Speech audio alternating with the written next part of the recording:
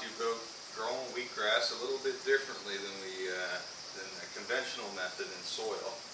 I call it not necessarily hydroponic wheatgrass, but it's more of a hybrid because I'm starting it out in soil, but once the mat forms on the bottom and I can pull it out without it falling all apart, I transfer it into my so-called hydroponic tray, and it's just as easy as that. So what I'll do now is I'll show you my setup and I'll show you how it works. It's very simple. Anybody can do it for very cheap. All it involves basically is your fish tank air pump, and then a line going from the air pump into the air bubbler, and basically this just aerates your water. And if anybody knows anything about hydroponics, you have to have aerated water because it oxygenates the water. The roots is what basically establishes your root system, and it delivers nutrients to your roots more effectively. Like if you've got oxygen in your water, hydroponics basically aren't possible without your aerator, without some form of air getting into the water to form oxygenated water. So basically I just got a normal 1x2 wheatgrass tray, and what I did is I glued these little styrofoam floaters, is what I call them, and I get them all across my tray. And what I do is I just lay my mat right over top of these, and I fill the water level just right at the top of these styrofoam thingies, and just so it's just hovering over top of it.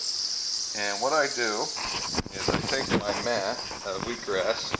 This is actually mature wheatgrass, but you want to do this around, like your root system's going to form in about, I'd say, 3 days or so, and maybe more, maybe less, but you want it so that it has this sort of mat here, just so that everything doesn't fall apart when you're transferring it over. And you take the wheatgrass, I can't actually grab it with both hands, so I got the camera in one hand, so you take it and you just bring it over and you just sit it on top of this hydroponic setup. Now, the beauty of growing your wheatgrass hydroponically, you might wonder, well, why would I go through this trouble? Well, I'll tell you why. Hydroponics, as we know, is far superior to any sort of soil growth. The added growth and just basically health you get from your vegetation is far superior.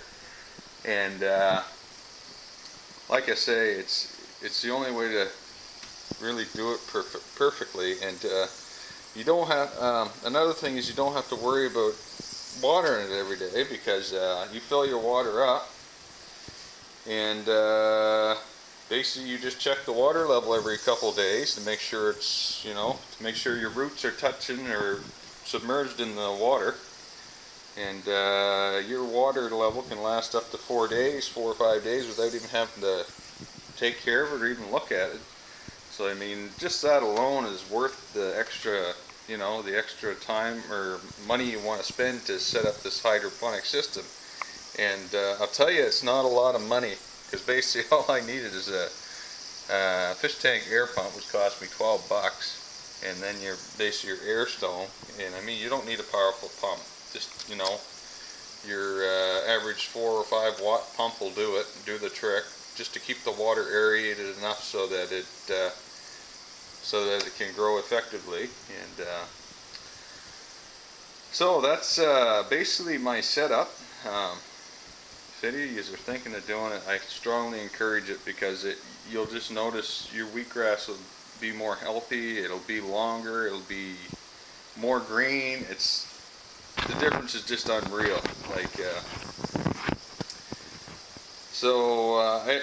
I got nothing to compare it to right now, but in the upcoming videos I will show you a comparison of basically soil grown wheatgrass versus hydroponically grown, and the difference is just astounding. You're not gonna believe your eyes, really.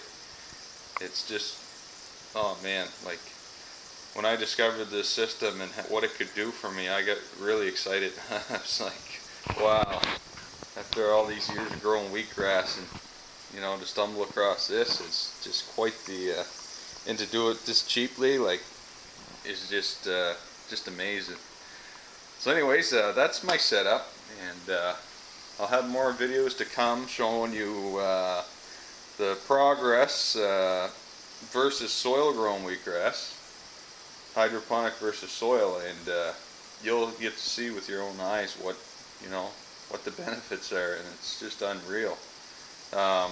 Another thing I didn't mention earlier, you can add nutrients to your water. Like I say, I usually add sea kelp to my water, and it just, like I say, any kind of nutrients you add to your water, as you know, goes into the wheatgrass. So the healthier, the more nutrients you have in there, the healthier your wheatgrass is going to be, and that's basically the whole idea. So anyways, that's it for tonight. Keep watching, stay tuned, and I will have more videos to come. Thank you for watching. Bye now.